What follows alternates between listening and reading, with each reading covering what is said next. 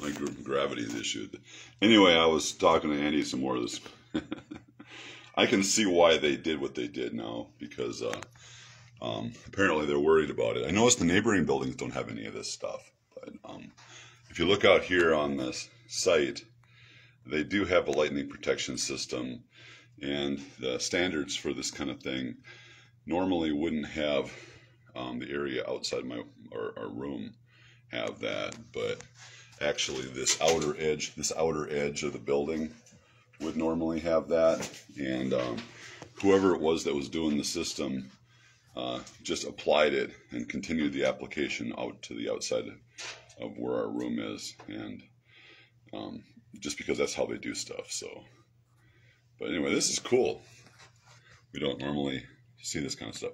I noticed none of the neighbors have got that stuff. It's just this building, and this building isn't exceptionally tall, so